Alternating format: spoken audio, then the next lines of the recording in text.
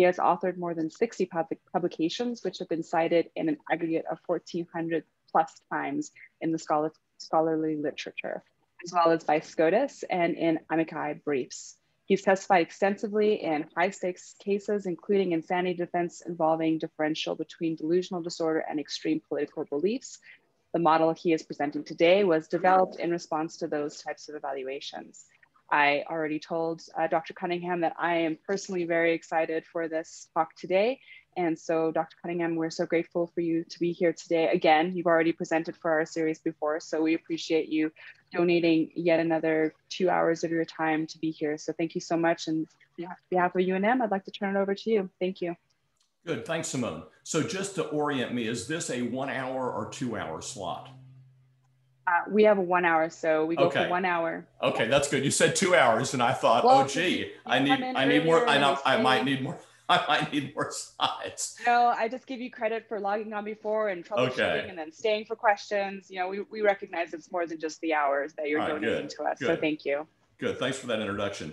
It's my pleasure to be here and talk to you about a topic that I have found to be particularly interesting. And so I appreciate your time and indulgence and confidence. Standard issues, I have no financial relationship to this program. The views that are expressed are my own and don't necessarily reflect views, policies, or positions of the University of New Mexico. Our learning objectives today are for you to be able to identify the diagnostic criteria for delusional disorder, to identify factors that render this differential more challenging, to list the 7 primary areas of analysis for making this differential, and have the ability to access the 17 factors that are a part of these 7 arenas that provide a model of analysis for making this differential, and then also to recognize how diversity factors may impact this differential as well. The essential reference for this presentation that I'm doing today is a paper that I authored for the Journal of Threat Assessment and Management of 2018. And it describes the history of delusional disorder, the challenges to the differential, outlines the factors and the 17 subfactors that are a part of this, including a nice little section at the end of the paper where this 7 arenas, 17 factors are presented in a very abbreviated, discrete way, something you could print out and have as a reference, is a checklist to you. A PDF of the paper is available from Simone and the folks at University of New Mexico, or you can email me, and I'm glad to send that out to you in PDF. This presentation today is not a substitute for reading that paper if you're going to try to employ this model of analysis that I'll be presenting. So I'm going to be hitting some of the highlights of it, not nearly with the fine-grained detail and orientation that the paper reflects. So I recommend and direct you to that.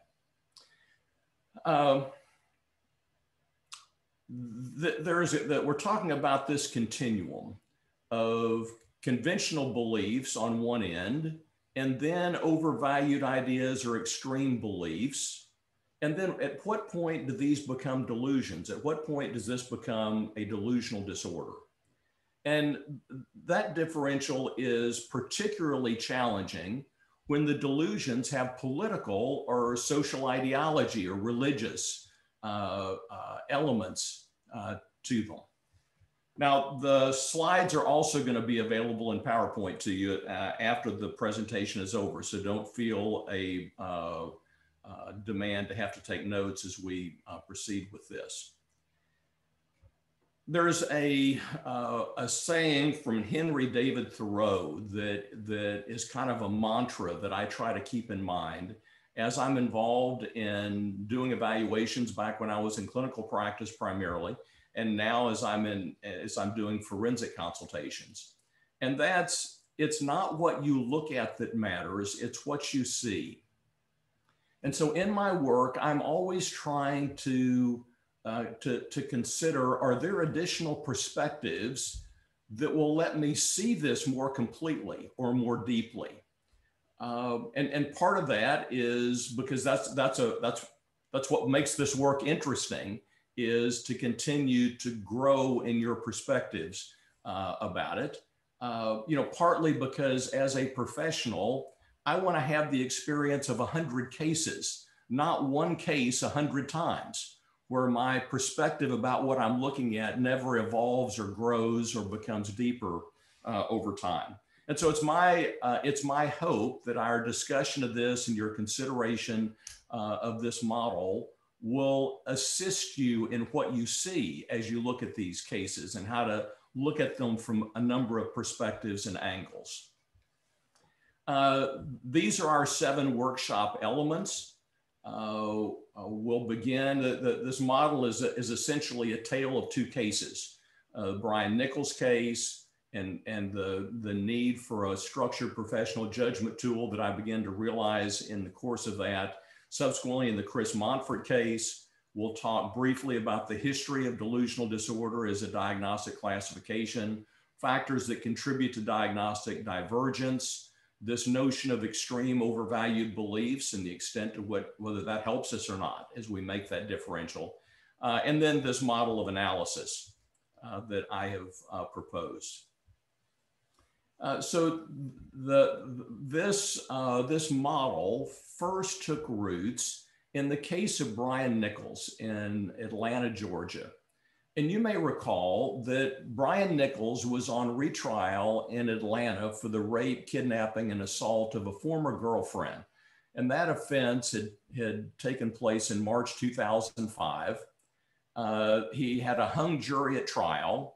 Immediately, they start up with a new trial, like, the Monday after the Friday that the jury was hung.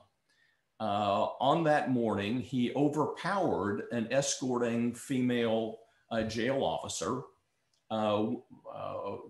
accessed her gun locker with her key, went into the judge's chambers, came out from the judge's chambers out onto the bench behind the judge, shot to death the presiding judge, shot the court reporter, fled the courthouse. He's in civilian clothes because this is the start of this new trial. Out on the street, he is in a firefight with a sheriff's deputy that he kills. There's quite a manhunt in downtown Atlanta. And he ultimately gets out, hijacks a couple of cars trying to get away, ultimately gets out to the suburbs on the BART, takes refuge in a house that's under construction. And that night, the homeowner who's having this house constructed comes to see what progress has been made on the building that day. It turns out to be an armed federal officer who is the homeowner, and Nichols shoots and kills him, and then ultimately goes to trial in 2009. So that's kind of the structure of this case and the events. And then I'm just going to give you a flavor of some of how, of Brian Nichols' perspectives that first raised a question about whether or not he had a significant mental disorder that was driving these incidents. And here's what he expressed as he is giving a statement to the police afterwards in this post-arrest interrogation. And he says, well, let me just start off by saying that, I give my condolences to all the families of those who were killed in combat. And with that being said, I felt as though the treatment of the prisoners in the Georgia state prison system paralleled significantly to that of slavery, the enslavement of people of African descent. And as you know, slaves have a tendency to rebel. And as a result, I felt as though it was my right as a human being basically to rebel as a slave. And I felt it was my right to declare war on the United States government. And that's what happened.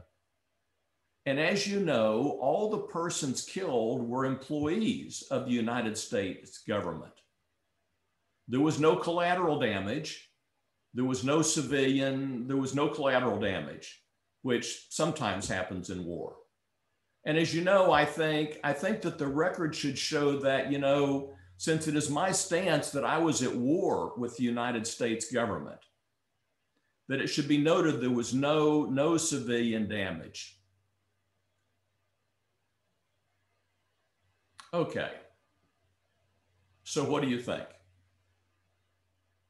Is this a delusional disorder, or does Brian Nichols simply have extreme beliefs?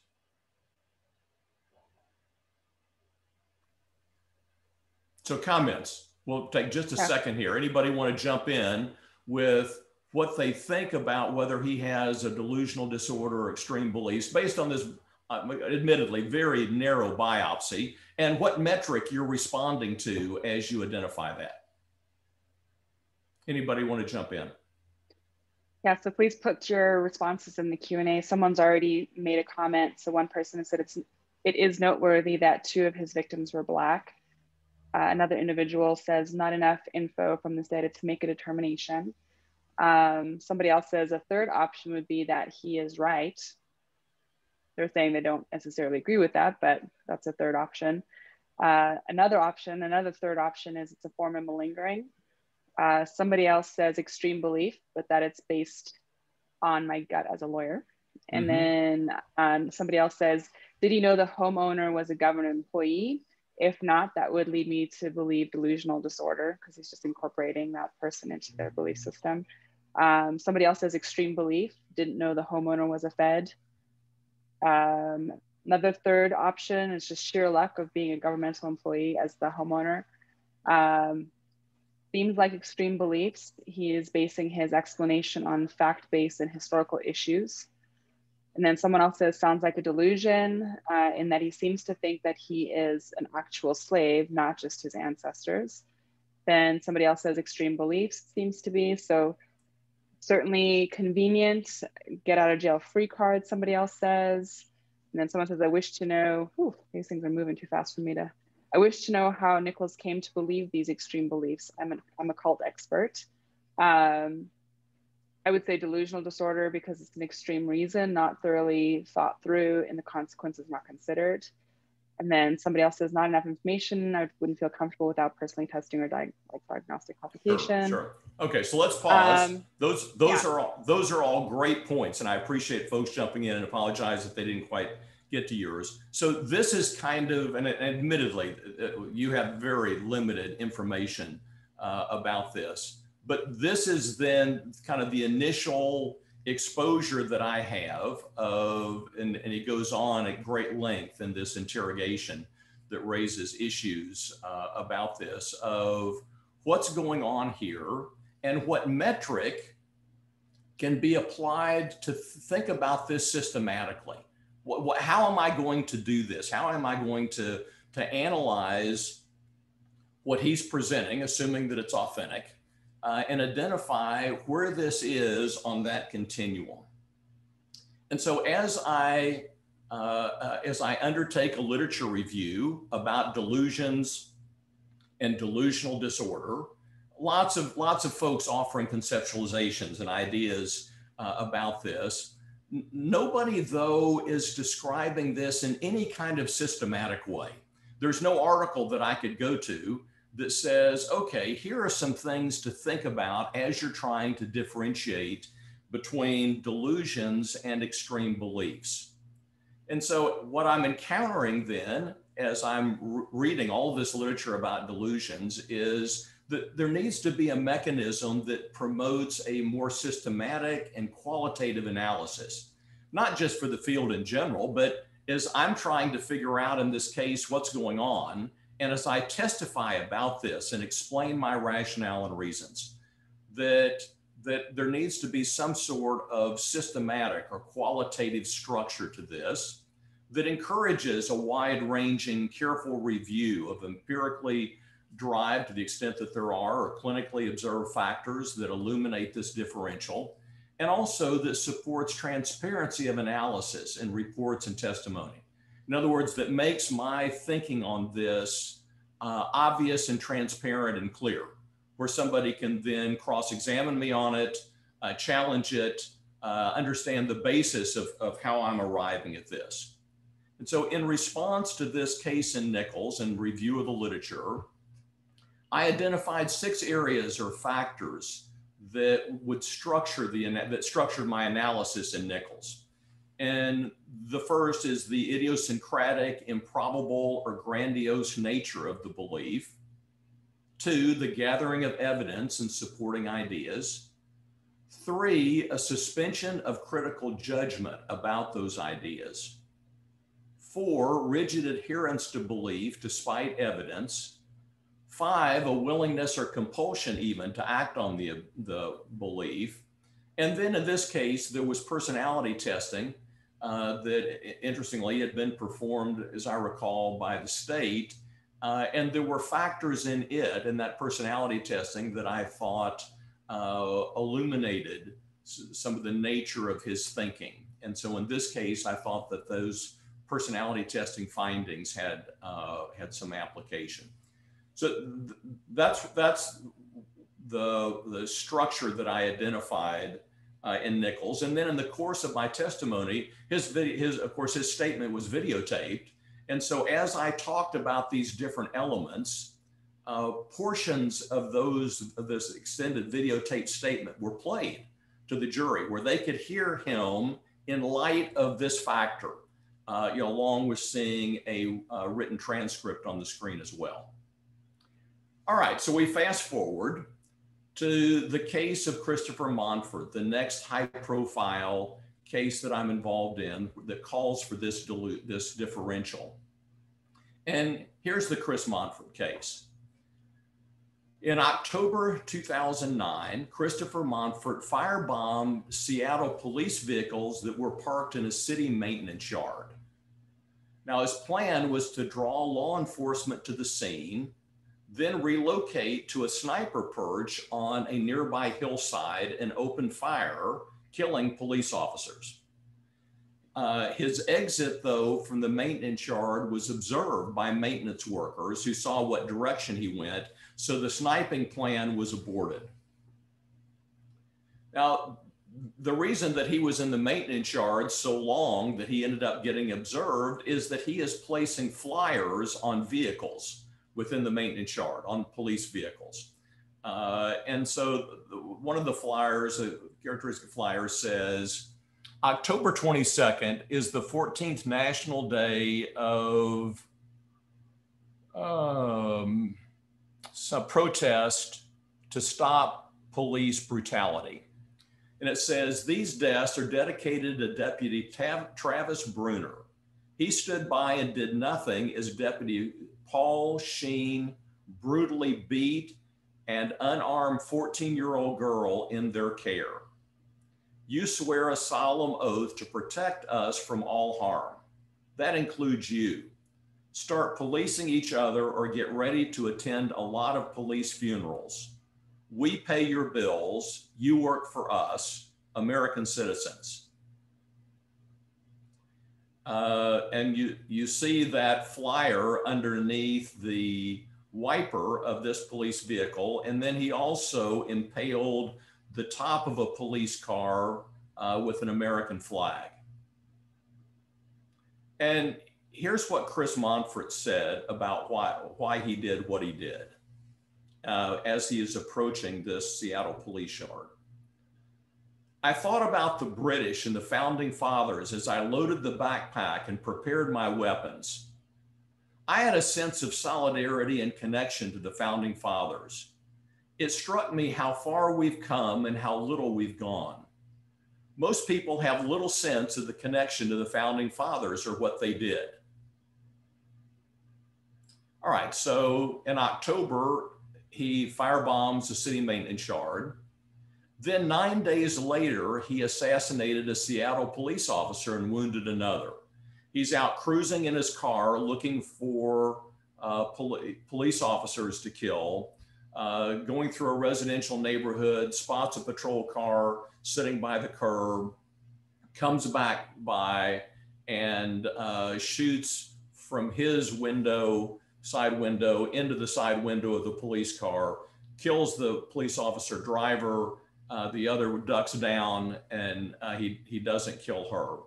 And as he's leaving the scene, he drops this American flag as a symbol about why he did what he did. He is apprehended several days later. He has fortified his apartment, kind of bunkerized it. But then even though he's made that his bunker, he leaves. Meanwhile, they've identified him as a suspect. And as he's trying to get back, running down the outside hallway, but trying to get back to his apartment, he is shot, hit in the kind of lower chest area, spine he's paralyzed. He's also shot through the face. And then he goes to trial in 2015. And this is Chris Monfort at trial. Now, because of pain associated with the spinal injury that he is only able to sit for a little bit over 2 hours at a time. And so effectively, there's about an hour and a half of court in the morning and an hour and a half of court in the afternoon. And I'm on the stand during the insanity phase of this case for about 3 weeks and have about 600 slides that I've prepared to illustrate the analysis that I made of his mental state at time of offense. One of the things that I did as a part of that, and something that I would encourage you to do, I also did in Brian Nichols, but would encourage you to do as you're trying to make this differential about extreme beliefs versus delusional disorder, is that you actually write what those beliefs are, operationalize them, distill them specifically. And so I'm going to read through these for you, and then again we'll pause at the conclusion for you to think about, okay, so given these beliefs, what do I think about these and what they mean, and what metric am I going to use in trying to decipher these? 1, a growing conviction that the police in the United States, and more specifically in Seattle and King County, had departed from the legitimate exercise of their lawful authority and were acting in a tyrannical, brutal, raping, and murderous fashion against the citizenry. 2, the police in their current role function as an officially sanctioned but criminal gang. 3, there are inescapable parallels between the Seattle and King County police, as well as the police in many other jurisdictions, and the British redcoats leading up to the American Revolution, who, he believed, engaged in widespread pillage, assault, rape, and murder on the American colonial citizenry. Even those police officers who do not themselves engage in criminal assaults against the citizenry, which he thought was about 50 to 55% of the local police force, are complicit because of their solidarity with the gang and their failure to police their own. 5, the criminal and murderous conduct of police officers represents the gravest threat to liberty and the most serious social problem confronting the United States. 6, it is an essential obligation of citizenry to resist such tyranny with deadly force, as was demonstrated by the founding fathers and other American colonial citizens. 7, by his own singular action, he would fulfill this obligation and function as a modern Minuteman in rousing the rest of the populace to similar action in throwing off the yoke of police tyranny. Only when a sufficient number of police officers had been killed would police departments and district attorney offices act to restore the police to behaving lawfully and resuming their legitimate role of serving citizens. 9, though recognizing that his offense-related conduct subjected him to arrest and prosecution under Washington law, he believed his plans, preparations, and actions in the charged conduct were not only morally right, but also consistent with the higher law of the Constitution of the United States.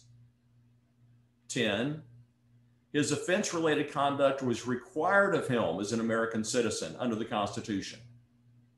11, thus his offense-related conduct was both morally right and lawful.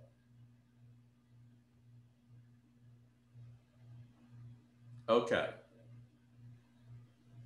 So what's your opinion about whether this is a delusional disorder or extreme beliefs? And what factors are you applying as a metric?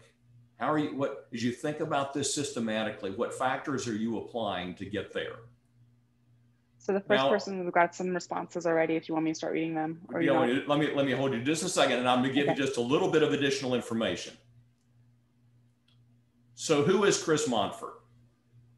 Well, he has a biracial family of origin. He was abandoned by his father. He has a bachelor's degree from University of Washington. He's had kind of uneven employment, had thoughts of going to graduate school, has not had long-term dating relationships, no mental health history, no criminal history, and he's 40 years old.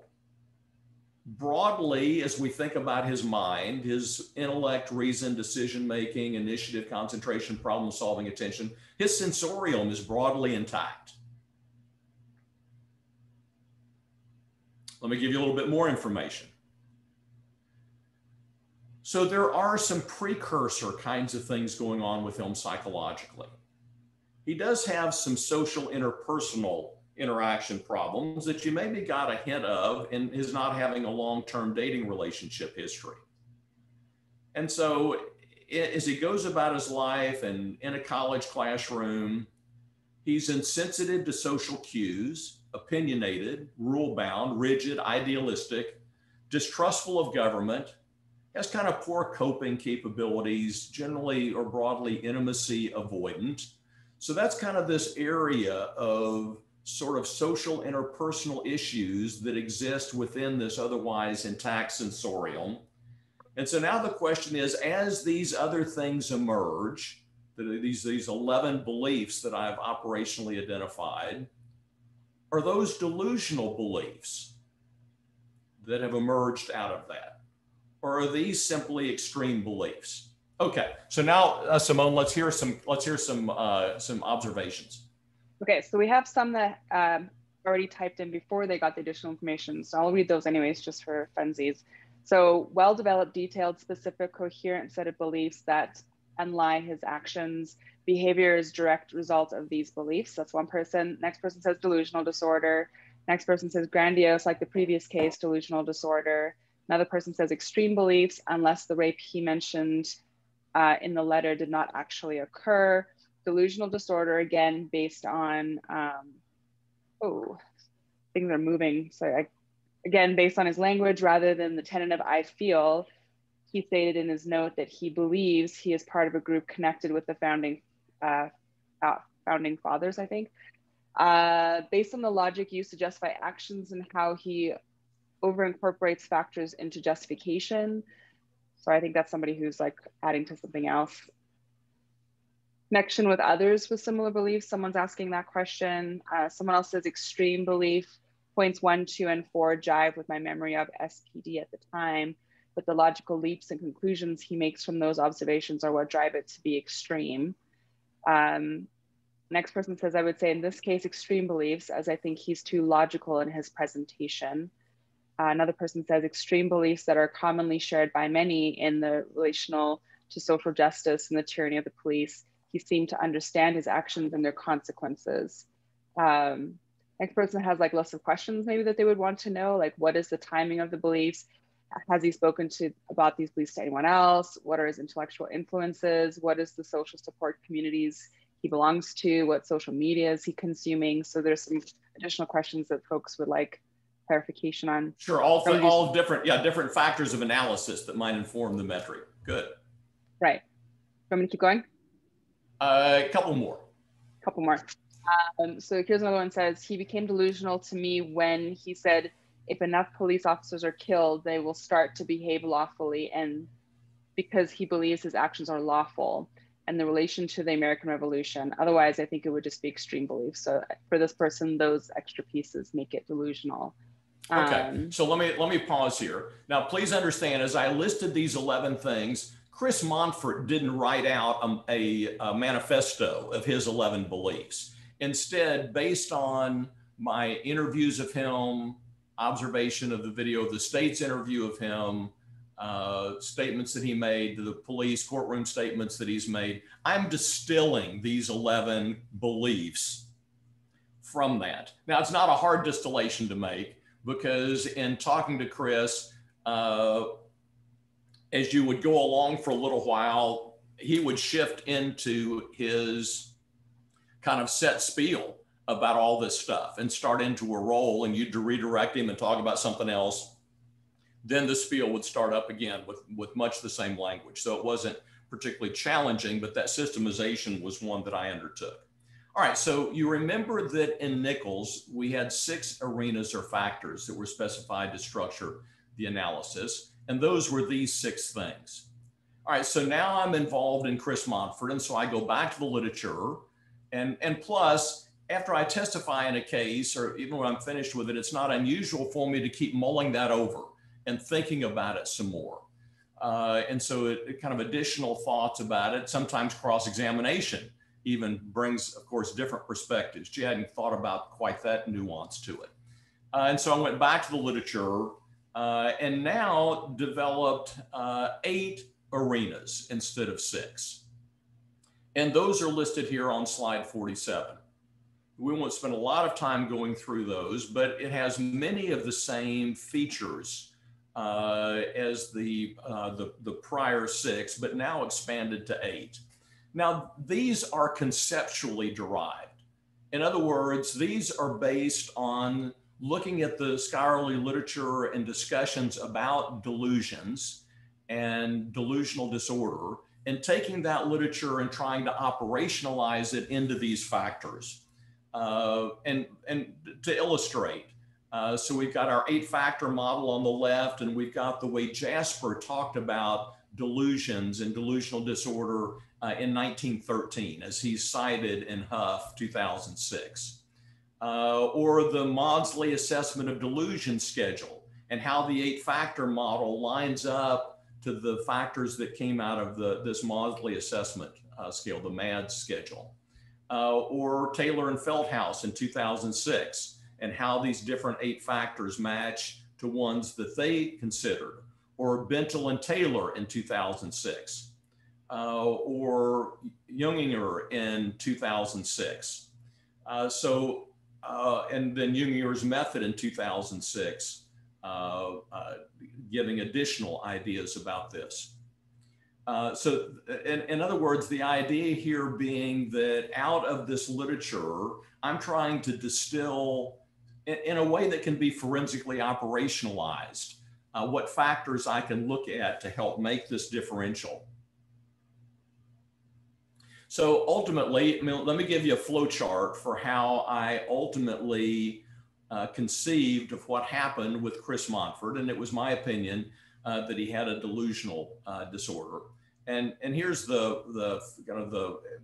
as I thought about how this developed in his psyche, that there were anecdotal reports of police brutality that he was increasingly preoccupied with and looking at online, the video of police brutality incidents that he would search for and spend a good deal of time looking at. And then he's a history major in college. And so he's studying the American Revolution and has an idealization of the patriots and founding fathers. And out of this kind of ideational construct, he begins to develop some idiosyncratic ideology, like the American Revolution, like the Redcoats were the police force in colonial America. Not true. that the redcoats were routinely brutal to the colonists prior to the revolution. Also not true. And so and that the current police brutality is like what the redcoats were doing back in the American Revolution. So he developed some idiosyncratic ideology, essentially that the police are today's redcoats. And then we go from an idealization of the patriots and founding fathers to a pathological identification with the founding fathers and those Revolutionary War citizens that then invoked a grandiosity, as he's identifying with them, and an imperative to act. And out of this, he develops this irrational and uncritical expectation that if enough officers are killed, that will constitute a tipping point of killed officers. Not that policing will become even more brutal, not that the American citizenry will line up even more behind the police because after all, now they're being hunted, but instead it will reach this tipping point that will change everything. And so out of that, then he engages in this delusion-induced right action. Now, this is something that is kind of fascinating about these defendants, whether they have extreme beliefs or whether they have delusional disorder, is that routinely they think what they're doing is right. Now, in most of the criminal cases that we're engaged in, the person who's doing the crime knows that they're doing dirt, that, you know, they're robbing, they're drug dealing, they're got mad and they killed somebody. They recognize this is not morally right, what I'm engaged in.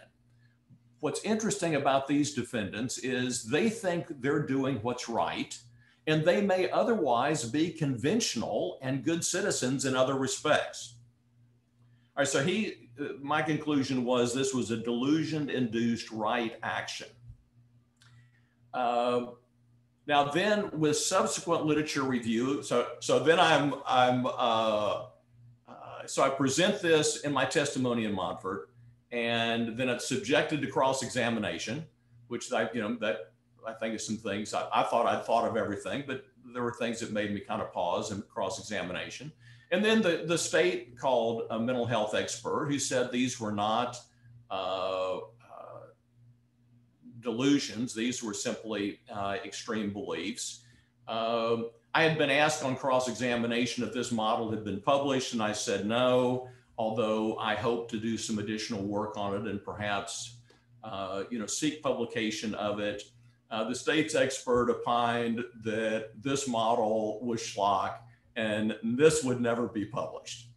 So of course that then stirred me after the case to think about, okay, so is this something that we can go forward with? So I did additional literature review, lots of discussions with Dr. Steve Golding, who made very important contributions. And this matter RAD 17 emerged, looking at 7 areas or criterion of analysis containing 17 factors. And so this is a model of analysis for differentiating delusional disorder from the radicalization of extreme beliefs, or the MAD or RAD 17. And these are our 7 criterion of analysis. These are the 7 broad arenas. A, the cognitive content of the belief. What is believed? And that's part of that operationalizing this into discrete belief statements. B, the cognitive style of the belief, not just what is believed, but how is it believed? C, the distress or social dysfunction associated with the beliefs. D, social influences. How are the beliefs inspired, maintained, and or operationalized into action by a social context? E, social inclusion. To what extent is the adherent socially integrated and productive? F, prodromal factors. What indications are there of a developing psychosis? And G, behavioral or activation factors. Is the belief acted on? How is the belief acted on or exhibited? What disturbance accompanies that action? So there are these 7 arenas. Within these are 17 more specific factors. So within A, what is believed is idiosyncrasy, improbability, and grandiosity. Within B, how is it believed, is rigid adherence, suspicion of critical judgment, preoccupation. Under C, distress and dysfunction is associated distress and functional impairment, and the extent of associated social difficulty. Under D, the interaction with like believers, either in person or online. 10, social motivators. 11, social facilitation or tangible support. E, social inclusion. F, prodromal symptomatology. And then G, how is the belief acted on, has 4 factors: willingness to act, compulsion to act, rigid moral distinctions in acting on the belief, and psychological disorganization associated with the belief. All right, so we have 7 criterion of analysis. Within these are embedded 17 factors. And then as you look at the paper, you'll see that within these 17 will be additional operational definitions or characteristics to help you understand or to think about, so what does preoccupation mean? How might preoccupation be exhibited? So this is the MAD or RAD 17. Now, here's a limitation of this, or at least or maybe not limitation, but it's an application that I had not entirely thought through at the time this was published. Now, remember that this model is a tale of 2 cases. This is the Brian Nichols case and the Christopher Monfort case. Each of those involved somebody who is acting alone and has their own belief system. Although there may be elements of it that are shared by others, they're not in association with anybody. This is kind of this is a solo case and offense. Now, what this doesn't adequately deal with, or at least the applications of it are not sufficiently developed, is, well, what about when it's not an individual delusional disorder? What about a shared delusional disorder? What about that? Now, of course, in a shared delusional disorder, you wouldn't have the extent of idiosyncrasy because other people in that group or a dyad or triad or whatever it is, other people are sharing it at least to a limited extent. And as that shared delusional disorder arises out of interaction with others, kind of the essence of being shared, now our social factors are different too than they would be if we were talking about a simply individual delusional disorder. So this is an area that I am now contemplating and thinking more about how could this be illuminated. And it gets into an interesting notion, both in terms of how we understand that. Shared delusional disorder also has a diagnostic history that goes back into the 1800s. It's also talked about in, as I recall, ICD-10, ICD-11 or 12. So it also has a diagnostic history to it. It gets more complex as the number of adherents increase. And this is something I'm also trying to think through about how does our understanding of individual pathology, how is that then affected if other people have similar pathology? So for example, if 20% of a population have an infection, a certain disease, COVID, does that mean then that COVID is not a disease because 20% of the population have it?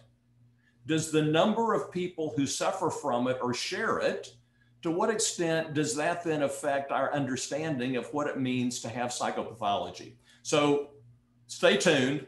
These are things that, that I'm thinking about. I'm just letting you know, although this model is quite useful, I think, in differentiating delusions. As you move into a shared delusional disorder, you know immediately that the idiosyncrasy and the social factors are going to be different, and there are likely to be additional ways to think about this. Okay.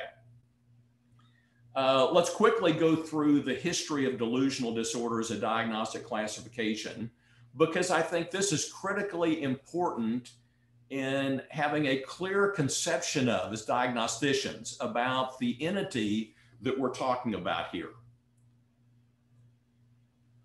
And I'm going to bastardize the French, but Esquel in the 1800s, French psychiatrist, distinguished delusional disorders from the main body of insanity, like schizophrenia.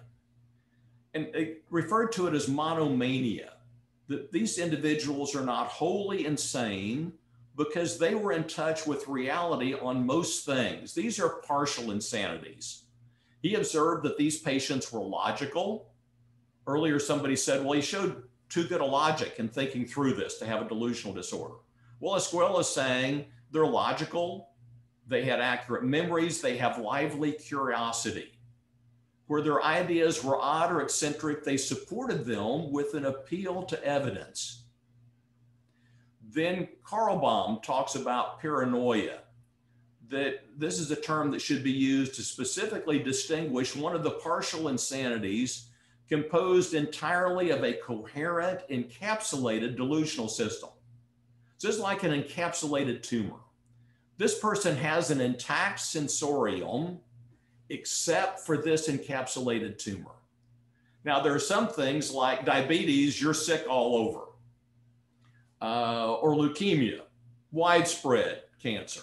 Alternatively, you might have an encapsulated tumor in a particular organ where the rest of your body functioning at that point is intact.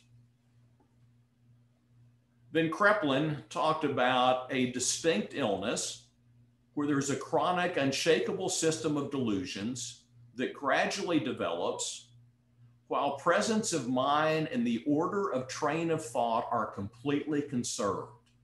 Kraepelin is talking about this, where the rest of the mind is generally unaffected, except for this encapsulated delusion.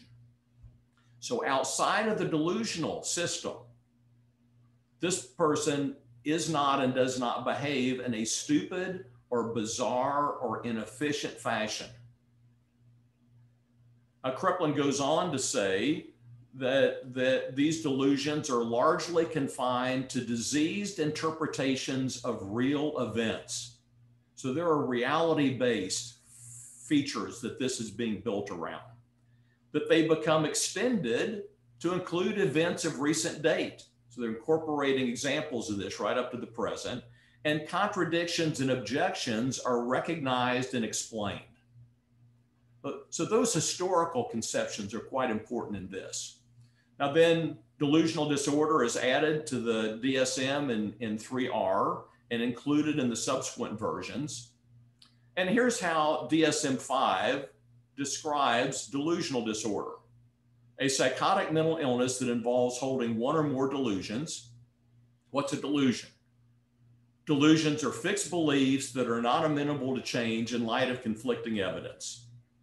So we've got a psychotic mental illness that involves holding one or more delusions in the absence of other significant psychopathology, never met criteria for schizophrenia. Generally, hallucinations are not predominant. A person with delusional disorder can be quite functional and does not tend to show any odd or bizarre behavior except when the delusional belief is being acted on. They look like this. So what's our prevalence rate? Well, people with delusional disease in the community don't typically present themselves for treatment. So there's a caveat as we look at this incident. But on slide 74, we have lifetime prevalence 0.2%, point prevalence 0.03%, psychiatric patients 1 to 2%, correctional population about 0.25%. So you're going to encounter this. albeit perhaps infrequently. All right, so again, we're going to have a hard time on this because of these features. There is going to be diagnostic divergence. So what does that mean in a practical basis? Well, in both Nichols and Monfort, the defense retained expert, that would be me, diagnosed delusional disorder. The state retained expert asserted there was no delusional disorder, rather extreme beliefs. Well, what are the factors contributing to that? Well, remember that delusions are the sole distinctive feature in delusional disorder. And so now this person looks intact except for this. And even when acting on the belief, a mentally ill offender may exhibit planning and rationality. So simply because, so having a delusion does not make you stupid, does not make you illogical, although sometimes we see some disorganization associated with the offense, not necessarily. And so now is an alternative expert is looking at this. They're not seeing broad psychopathology. The behavior at the time of the offense was logical and rational. Outside of that delusional system, this person is not stupid, bizarre, inefficient. The delusions reflect content that's within the realm of possibility, which means there may be other people who hold some feature of this, making it really challenging to make this differential, because in this left hand, in this Venn diagram on the left hand circle, the person with let's say the large yellow circle is extreme beliefs. And the person holding these extreme beliefs, that's mostly what they think is the shared content of that shared belief system. The person with delusional disorder will share some of it, but is likely to have more aspects of it that are idiosyncratic. They take it places that other people don't take it. And then there's limited scholarly guidance. So let me illustrate that. Here's what DSM says. The distinction between delusional and strongly held beliefs is sometimes difficult to make. Okay, thanks, that helps. And it depends in part on the degree which the conviction of the belief is held, despite clear or reasonable contradictory evidence. I mean, that is very limited. So one of my favorite movies is Trading Places. You'll remember that Eddie Murphy gets picked up by the Duke brothers as they bail him out of jail and are giving him cigars and alcohol. And Billy Ray leans up to the chauffeur in the front seat and he says, "What's my next move, man?" And the chauffeur shrugs his shoulders and Billy Ray says, "Thank you, you've been helpful." Okay, that's where I think that's what I think of DSM-5. I mean, so how does this help? There are delusional rating scales. Those have significant limitations to them. And then also there are pressures on forensic objectivity in these cases for all sides. And that's, again, part of why I think it's important to have a systematic metric that you're working through. The nature of these cases and the media coverage, and even the extent to which the expert may identify with them, all of these pull on objectivity. Now, there's this notion of extreme overvalued beliefs. I also don't find this to be particularly helpful as a conceptualization. This is offered by Rahman et al. In 2016. He pulls on earlier sources to talk about what an extreme overvalued idea is. Now, the problem is that delusional disorder shares most of those characteristics. And also, if you go back to these sources that Rahman is drawing on, one of the extreme overvalued beliefs is like a patient who doesn't believe that his arm is his and so is seeking surgery to have it removed. That's an overvalued idea as we look back at the conceptual origins of this notion. And so to me, overvalued idea is simply another terminology for describing an extreme belief. Doesn't really move the ball forward in a significant way. which is why I then moved toward this, a more systematic, more elaborated model of analysis with our 7 criterion and 17 specific factors. And then very briefly, just one caveat about this. This is not a test that can be scored or a checklist that lends itself to item totaling, that you say, okay, this person only had 4 of 17, therefore they're not a delusional disorder. That's not the intention of this at all. This is not a psychometric system that you can attach a score or total. This is instead intended to be a mechanism to help you think about these cases systematically and also to be transparent about that analysis as you would talk about them. Now we're going to be out of time before I can illustrate the use of some applications of this with Montfort. I'll simply show you some photographs about his preoccupation very briefly here at the end, and you have access to these slides so you can see about the nature of his idiosyncrasy. So in Chris's freezer, this is remember he had his house fortified as a bunker. In his freezer is a bottle of Applejack. Well, Applejack is the brandy that George Washington drank. He even wrote to Robert Laird to get the recipe so he could make it himself. So it's important to Chris to drink the same thing that the founding fathers did. Also illustrating his preoccupation, this is his bedroom as they found it with the American flags. These are the constitutions that are arrayed on his kitchen counter, looking just like this. This is not a reconstruction for law enforcement. In fact, he has a copy of the Constitution in his pocket. I appreciate so much your attention with this today, and it's my earnest hope that this discussion and the thoughts that you may have about this model help you see your cases in a more complete way. Thanks. Thank you so much, Dr. Cunningham. And for those of you who are in a tight schedule, we are at just past, right at the 1 o'clock mark. So the CEU link has been posted in the chat, so you can grab that.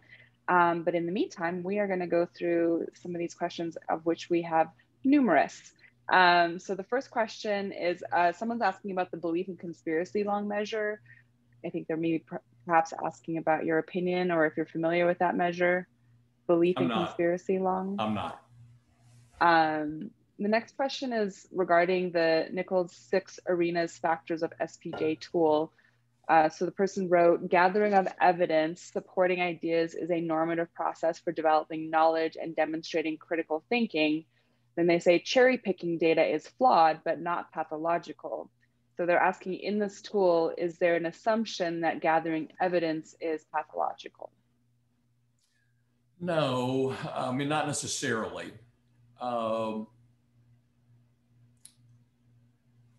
This is simply another metric for thinking about where does this come from and how does this person go about sampling from the world around him to support a belief system. As someone increasingly focuses on the data that is confirmatory and is more rigid and exclusionary about what's not confirmatory, that increasingly is a disruption in reality testing. So all of us are sampling for data from the world around us. And this has to do with how does this person go about that? How is this believed and maintained? Now, any process of perception is going to be normative. We all use our eyes to look at the world around us. In the modern age, we all access the computer to get information. And so all of these things will be normative. It's not at all unusual for a delusion to have religious aspects. Well, gee, millions of people are religious. But see, this person takes that a different place in how they go about believing it. Next question. Okay, so the next one says, do you take into consideration how emotional they are when discussing the beliefs, how much they return back to discussing that belief, like perseveration, returning to the idea repeatedly. So the person saying they imagine the primary distinction from extreme beliefs to perhaps delusional is that emotionally charged aspect of it, then also that perseveration, like just sort of inability to get off of the idea. Sure. So this goes to a couple of things. It goes to distress or disturbance around the belief that may have some affective charge to it, to the extent that there is a perseveration in content, as there was with both Montfort and Nichols. It goes to preoccupation. And as if once they get into this field, it's in a feedback loop that just goes around and around, and that they stay stuck there. Again, it's not that these things may not also be exhibited when someone has extreme thoughts, but it's that on a continuum, this person goes there more strongly, stays stuck there more as they get there. Somebody else is asking about, considering the rigidity of his delusional system, would he not resist an insanity defense? So what was the nature of your testimony? So I think there's also another question that I think I'm going to loop into this one, is sort of this idea of competency, and insanity. So if someone is still actively holding those delusional beliefs, how do you deal with those issues? So I think there's two parts, right? If someone's still delusional or holds those beliefs so strongly, how do you move forward with an insanity defense? And then secondly, is competency then potentially an issue in those types of cases? So let me begin with the first question on an insanity defense. So Chris Montfort was very much opposed to insanity defense, as was Brian Nichols, because he actually believed they actually believed these things and did not want them denigrated by pathologizing the person as irrational and psychotic who held this belief.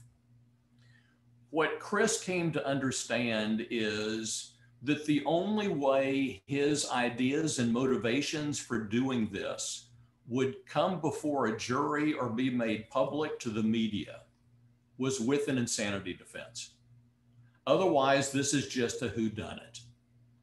Did you firebomb the police yard? Did you assassinate this officer? It is just an offense of whodunit. And only as an insanity defense could his ideas be fully expressed and put out there, even if characterized as being irrational. Now, this was illustrated in the course of the trial. I'm testifying along, and Chris shouts out, "Bullshit."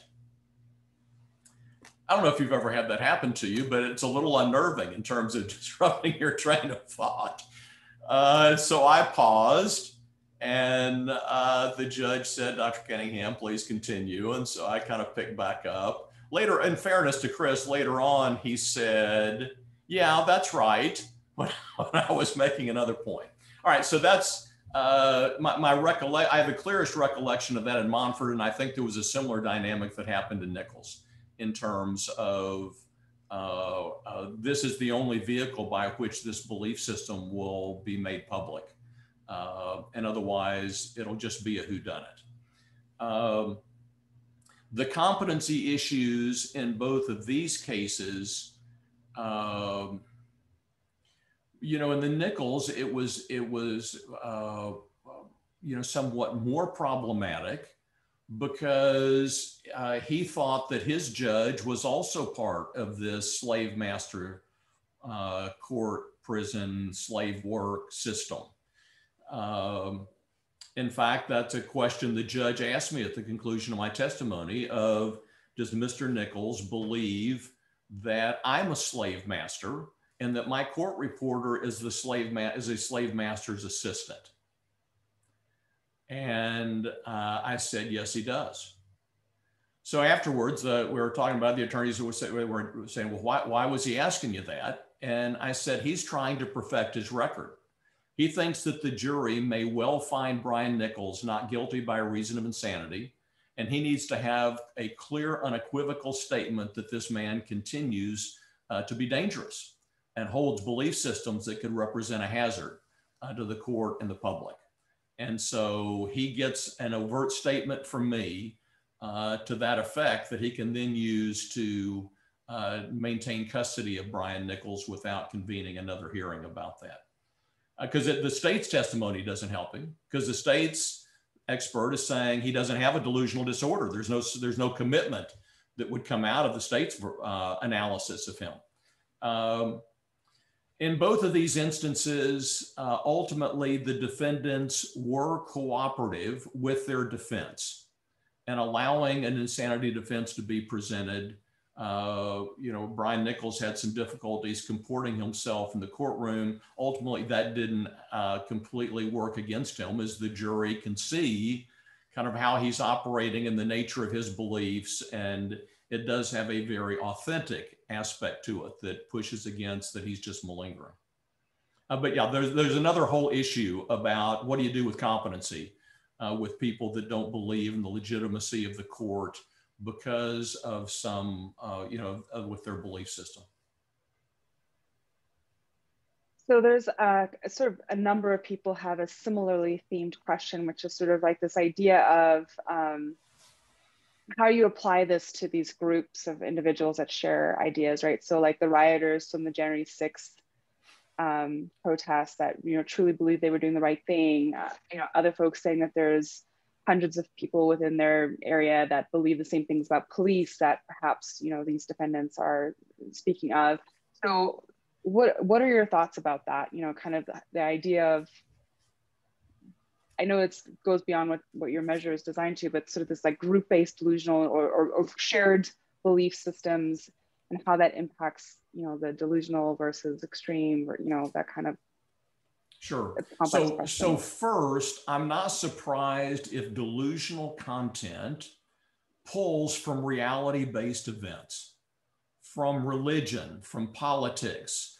If someone who's raised in Ireland who has religious delusions, it probably has Catholic Virgin Mary kind of themes to it, not Hindu themes. And so the delusions are constructed by what's socially salient to this individual. And so part of the issue with idiosyncrasy, and you can read more about this in the paper, is the extent to which, not that some elements of it are shared, but the extent to which this person takes this places that other people don't necessarily take it. And so in both of these instances, although there are lots of people that are suspicious, or believe there's a prison industrial complex or that kind of thing, Brian Nichols is taking this some additional places. He is thinking that the people running the prison systems and the courts are the direct physical descendants of those slave owners. If it's Chris Montfort, this notion of there being a tipping point of officers to be killed. Now, also remember that Montfort is before Black Lives Matter.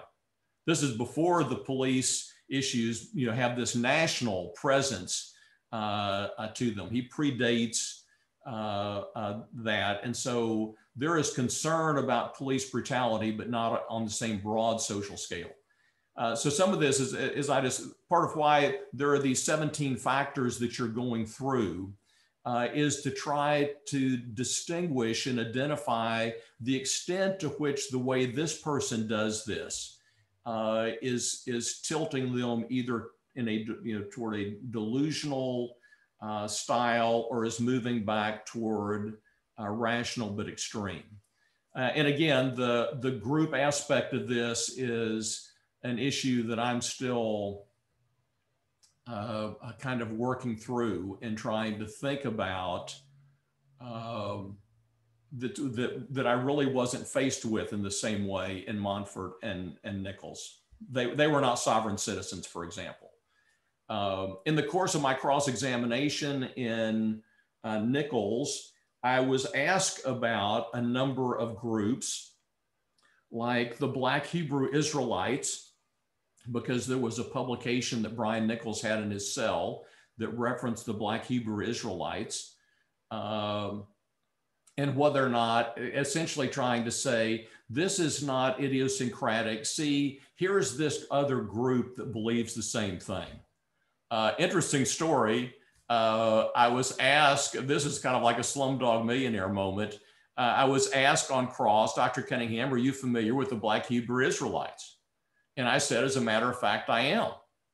Now, what the prosecutor didn't know is that I had evaluated the Messiah of the Black Hebrew Israelites as part of his petition to get early parole because he had cancer and they wanted him to be paroled, and also for his adherents to help take care of him in his decline. And so I knew everything about the Black Hebrew Israelites. Didn't say that. I just said, well, as a matter of fact, I do. The prosecutor didn't believe that, said, so tell the jury about the Black Hebrew Israelites. I then turned and talked to the jury for about 10 minutes about the Black Hebrew Israelites and their belief system and how it had nothing to do with what Brian Nichols believed. So there are attempts to tie in that common belief system. In those cases, their beliefs are really distinct from more common aspects that were prevalent at the time. Other cases, if you had a sovereign citizen, that's going to be more problematic to try to identify how is this guy different, or are we considering that the number of people who have it doesn't change the psychopathology of it? I mean, that's an issue for us to think through. I think you might have just answered, because we actually do have several people asking about sovereign citizens. You know, do you have any recommendations about using this model with sovereign citizens? And then somebody else also elaborates on what you essentially just touched on, is that, you know, there isn't really this organizing central ideals within the sovereign citizens. There's, you know, there can be a lot of idiosyncratic levels within their beliefs. And so, you know, how can you maybe apply this model, or how do you determine whether that's an extreme belief? Or great question. And that goes to, I think, such an important idea, that you don't stop thinking just because what this person believes has some common aspect to it. Just because it's religious doesn't mean it's not a delusion. Just because they say sovereign citizen doesn't mean that the way they hold this isn't delusional. And so this goes back to the idea of don't stop thinking.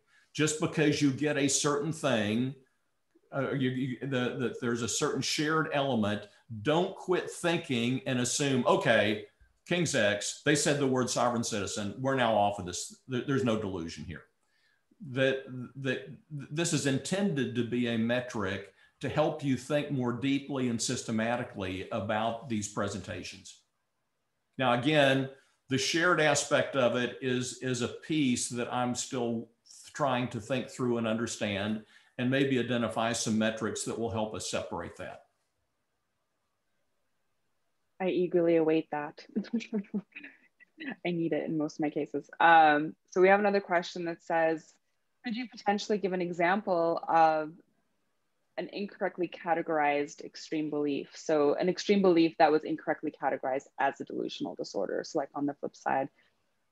Well, sure. Brian Nichols and Chris Monfort, the state's expert, said this is not a delusion. These are not delusions. These are extreme beliefs.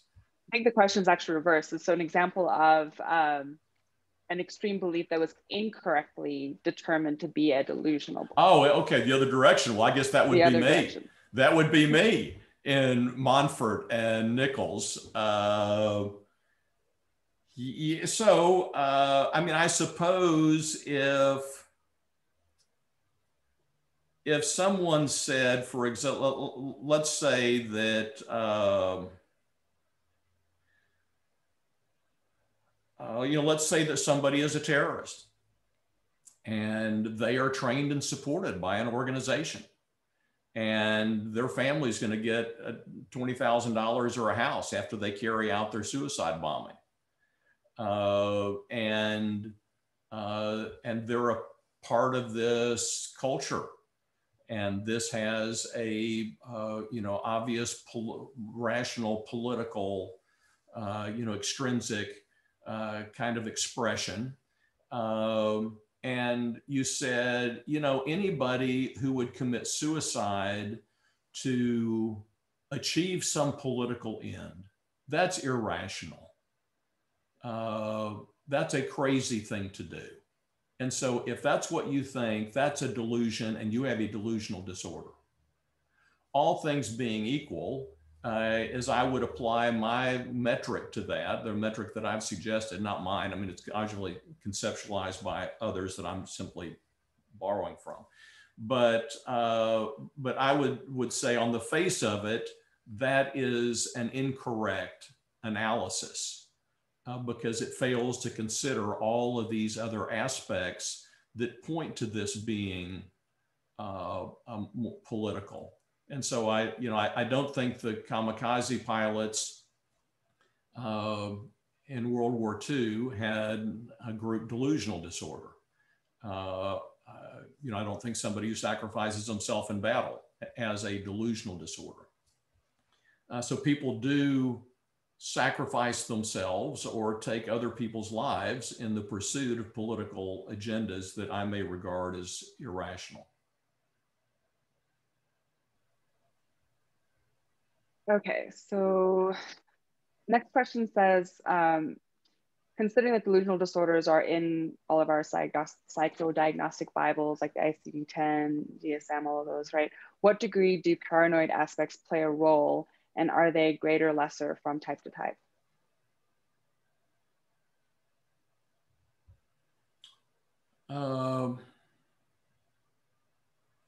The cases that come before us in a criminal arena are primarily paranoid in nature because they involve some retaliatory response. I mean, it could be erotomanic and have a forensic aspect to it. But the cases that I have seen and thought about, the nature of the delusional disorder has primarily been paranoid with grandiose elements to it.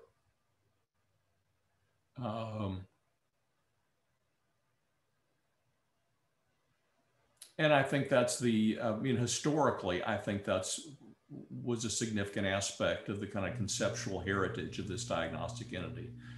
Beyond that, I probably don't know enough to comment.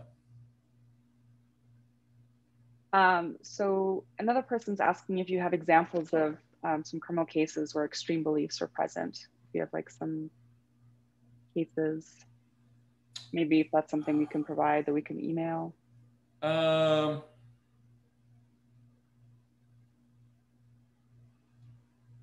let me think about that.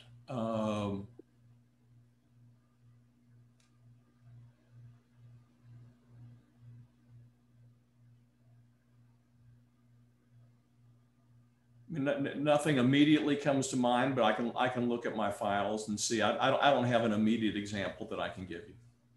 Okay, yeah. If you think of some, we can send it along with your slides, okay, perhaps. So the next one is asking about your thoughts on using the term encapsulated delusion to describe a mother's strongly held belief that the father is abusing their child. Do you have any thoughts about? So that's obvious. I'm assuming within a custody type evaluation situation. Yeah,